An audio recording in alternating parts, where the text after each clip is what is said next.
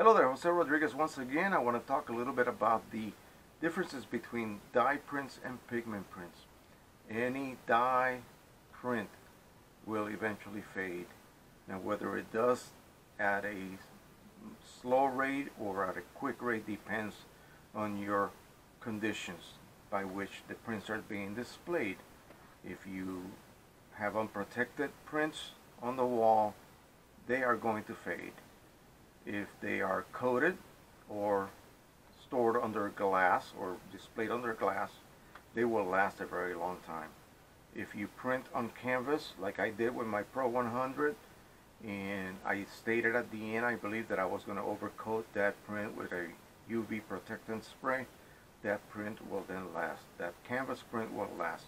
If I do not coat it, it's just not going to last. It's going to be affected by UV, by regular lights from your fluorescent tubes if you have them in your house, ozone, by pollutants from the air, and that is just a sad fact.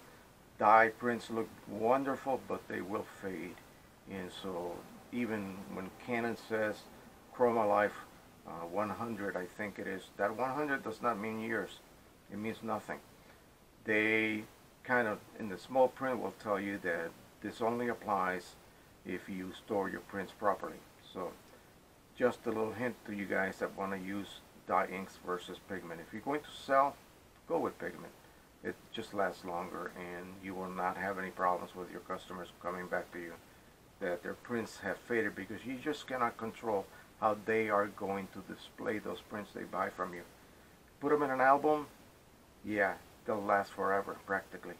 And I have prints in boxes that I display to you guys a lot of my show and tell videos that I did a while back, and they are pristine. Why? They're in boxes. They only see daylight when I take them out of those boxes. If I'm going to have one outside of the box for a number of months, then I have to basically either coat it or put it under glass. These prints that I have on my wall, you cannot see right now, but you may have seen them in other videos, have been printed with a pigment printer. Now the Canon Pro 100 of course has the sister printers, the Pro 10 and the Pro 1. Those are pigment printers, and that's why Canon kind of knew that. So they're putting out a printer that produces wonderful prints, very colorful, very bright, due to the transparent properties of the dye inks. But they know that they will fade, so that's why they offer these Pro 10s and Pro 1s for that matter. And so I don't want you guys to feel that, you know, you have been gypped by the company, that your prints don't have the longevity that they or you believe they should have. They're made out of dye inks, and dye inks are mostly organic or even synthetic, and none of those inks are immune to the attacks of light and pollutants in the air and oxidants like ozone. And ozone exists everywhere.